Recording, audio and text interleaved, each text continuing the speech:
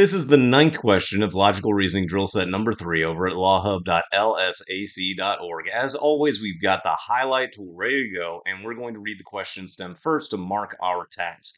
The flawed pattern of reasoning in which one of the following is most similar to the flawed pattern of reasoning in the argument above? So we've got a parallel flaw task, which you probably recognize as one of the more time-consuming tasks that you'll encounter on the entire logical reasoning section.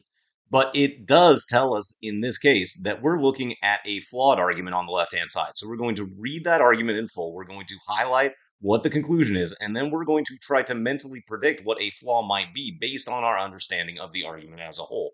So we read from the top. The custodian maintains that if she had stolen the formula and sold it to our company's competitors, she would have collected a fortune and quit her job.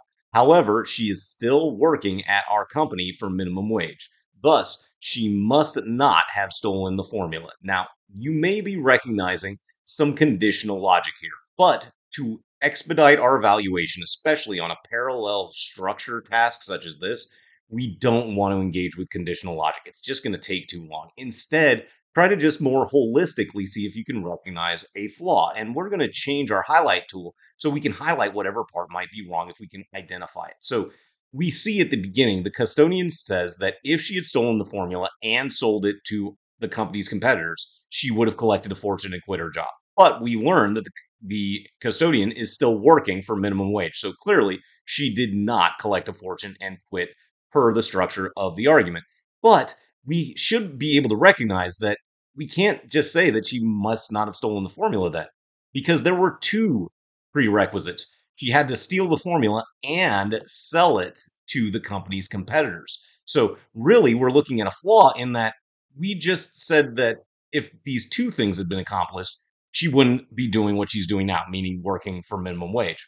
But we only know that she didn't do one of those things. So we can't say that she didn't steal the formula because she might have stolen the formula and not satisfied the second condition of selling it to the company's competitors. So now we're going to go back to our yellow and highlight reasons to either eliminate an answer choice as we go through A through D, or we're going to highlight and say, actually, this is the same kind of flaw because there were two conditions and only one was known to not have been met, so we can't make the logical leap that's made in the argument on the left. Thank you for watching this explanation video of an official LSAT practice question from lawhub.lsac.org.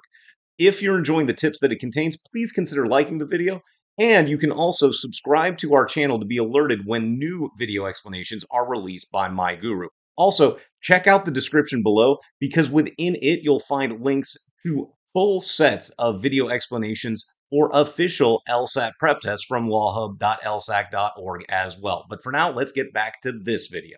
So starting with choice A, the pet owner maintains that if the raccoon had rabies and bit his dog, then the dog would have fallen ill. Okay, so raccoon has rabies, bites dog, dog would fall ill. But the dog didn't fall ill after being bitten by the raccoon, so it was bitten. Therefore, the raccoon doesn't have rabies.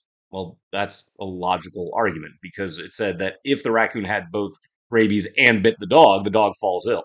The dog doesn't fall ill after getting bitten by a raccoon, so there had to be one thing that wasn't met, and that would be the raccoon doesn't have rabies. So A is a valid argument, so we can eliminate it almost immediately for that reason. Next, choice B. The presiding election official states that if she had accepted a bribe from the incumbent's party and falsified voting results, the incumbent would have won the election. Okay. The incumbent was soundly defeated. Okay, so the incumbent didn't win the election. However, so the election official must not have accepted a bribe from the incumbent's party. Well, there were two conditions here in choice B. There was accepted a bribe from the incumbent's party and falsified voting results. The incumbent would have won, but the incumbent didn't win, so we can't make a statement about either because they might have only satisfied one of the two parts that was necessary in the condition at the outset. So B's looking pretty good right now, and I'm going to proactively select it. And at this point, we're going to scroll down to the remaining answer choices just once so that we don't keep going up and down because that can be disorienting in the interface. So we're going to go back to yellow, looking for reasons to eliminate. Continuing with choice C. The airplane manufacturer claims that if there were a design flaw in its newest passenger jet, the flaw would have been discovered during testing. Okay. No problems were discovered during testing. There must be no design flaws in the manufacturer's airplanes. Well, this is again a valid argument, so we should be able to eliminate C as not having a flaw almost immediately.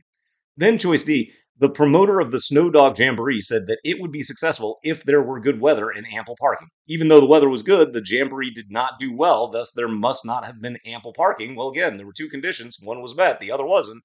And the thing didn't happen, so this is valid as an argument once more, so we can eliminate D as not being flawed. And then choice E, the government official argues that she was not the one who leaked the sensitive information to the press because she had no motive for doing so.